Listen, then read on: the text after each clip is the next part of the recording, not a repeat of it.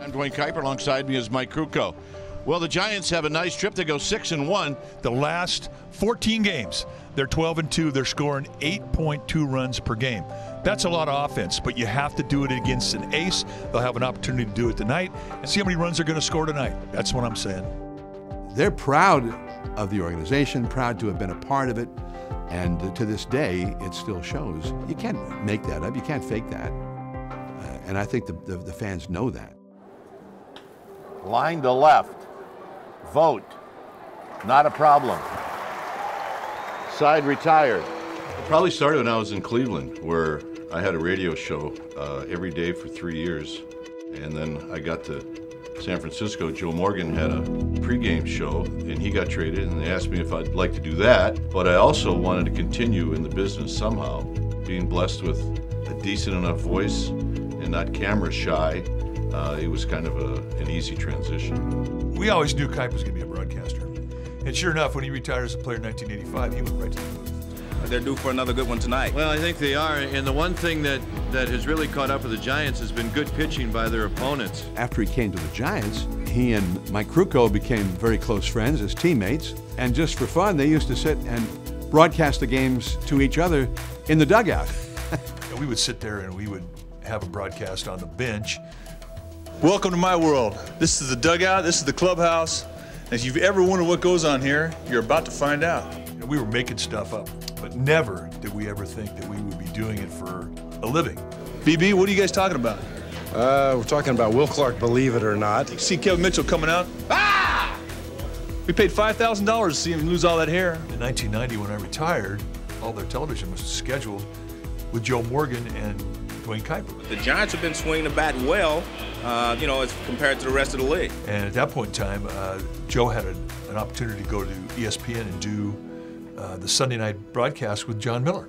So I got back into baseball in little bits and pieces, filling in for Joe. Then the next year it was like 40 games, and the next year 70, and then I did them all. And I would say that I have not reached my peak yet. I think I'm a smart enough player where whatever I lose age-wise, I'll gain an experience. I foresee Duane Kuiper not hitting any more home runs, but I foresee him playing second base like nobody's played it in Cleveland before. If you just came upon one of his broadcasts, it would never occur to you right off that he was a former player, because he just sounds like a professional broadcaster. To me, he's at the top of the list for any of the former players who've gone into actually becoming play-by-play men. And he hits one high to deep left field and deep. Hollingsworth is back at the wall. It is out of here, and this one is over. On the ground to Panic. Panic to Posey, and Lincecum has done it again. I think he's the best former player, play-by-play guy in history by far. It's very unique to be somebody who knows the game like he does as a player, and yet be the play-by-play guy kind of steering the broadcast. The combination of Mike and I and two former players, I think that was probably close to being the first where an organization just said, here's two former players, just let them go. Vines, he hits it high and deep, and listen to this crowd. Upper deck. It's one of the things that we're most proud of, is that we are two ex-players in the broadcast booth doing a game. As an analyst, you really have to have something to say about everything.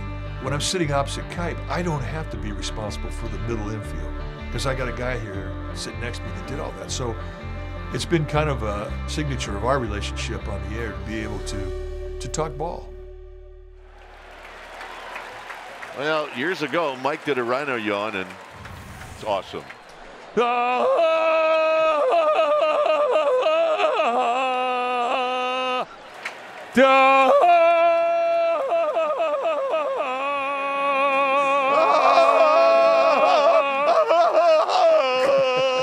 We've never had two go off at the same time. One thing about the two of them is they are willing to not just be funny and have a sense of humor, but they're willing to be mischievous. You know, sometimes it can get really weird in here. Watching the festivities as they've started to unwind, these guys are having some fun. Looks good. No, it doesn't. This is going to be a tough play. Sandoval. yeah, got him. You know, Mike and I were always very, very close. I know what makes him laugh. He knows what makes me laugh. And if we can put those things together, then generally speaking, we're going to be pretty entertaining to the people at home. Yeah. Seabiscuit likes beer, that's all I can tell you. Thank you. Thank you. Please drive home safely. And then at the end, he takes a drink right out of it. I love working with all my partners. It's pretty special. But with Kuiper, I mean, he's my best friend. I mean, we've gone through life together. He's just always been a friend who you can call. And we talk every day. It's great to have a friend like that. When it first happened, you know, for Duane, when Mike was no longer going to be taking a lot of these road trips, it hit him hard. I know he wants to be in Atlanta, and I know he wants to be in Boston or wherever we're at. I miss Mike, but I know why he's not there. When I'm frustrated, I'll tell him, I'm turning you off. This is a bad game. I gotta leave. I'm gonna go wash the dog, you know. We all miss Mike, especially Duane, and Mike is not replaceable. But Duane's taken like a little responsibility in shepherding along these other guys who are learning it just like he did 35 years ago. In spite of his personal feelings about Mike not being there, he rolls up his sleeves and said, okay, what do these guys need from me? What do I need from them? He's handled it as a total professional. Hi again, everybody. I'm Duane Kuiper. Alongside me is Javi Lopez. And when you hand the ball to a young kid like Sean Anderson, yeah, you ask him, keep the team in the ballpark, but how does he do that? The Orioles showed it. They take advantage of mistakes. They did it last night. So he's just got to expand the zone when he's up in the count and keep the ball in the yard. He took a lot of the burden early for me. Just kind of showed me the way it was going to be and how he'd like it to be. And it was just basically let it fly. That was kind of it. Enjoy the moment and kind of paint a picture, try to set up what the action will be before it happens. The thing that I try to explain to them is I'm not going to interview you. You have to come in and do these things on your own. And I'll give you space to do that. And don't be afraid to make a mistake.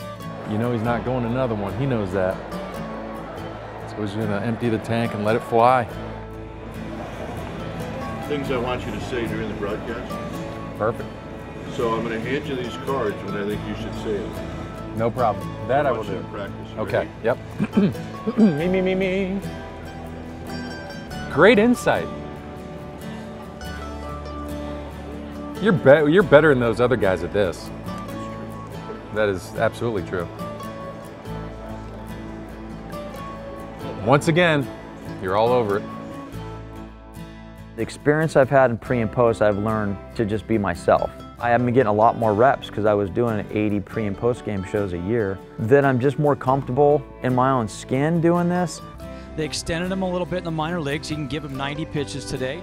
I only coach them now if they say something that was a little bit out of place, or maybe they're holding back and they want to say something. So once in a while you need to mix it up a little bit. Stop thinking and just trust your stuff and rely on it. Not really filling Krukow's shoes. I'm gonna feel like a substitute teacher, so I don't want to mess it up. I think they have to be themselves, you know, and they are. They've done a great job of that. And you give them enough opportunity, I mean, they're gonna be really good. They entertain me. Da-da-da-da-da-da. Swing and a miss, and that's it. The Giants, for the first time in 52 years, the Giants are world champions. This party is just getting started. They not just love the game, you know, they love the Giants. What you hear in the air, what you see on the air, that's actually who they are. It's totally genuine. Right away with those two, you're a friend. You're somebody who's a part of their group. Being a Giant means something to them, and they care deeply about the franchise. And so I think it's the two of those things, how much they love the Giants, how much they love each other, and that comes through every night. And Bassick deals. And Bonds hits one high. Hits it deep. It is out of here.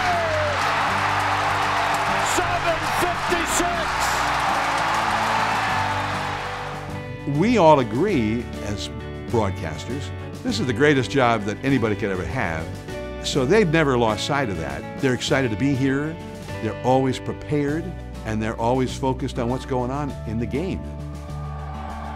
You need to pass this story on. Keep this love alive. And when you tell the story, simply tell them, we're the Giants. We're San Francisco. Broadcasting is the big leagues without the pain, but it's a pretty good gig.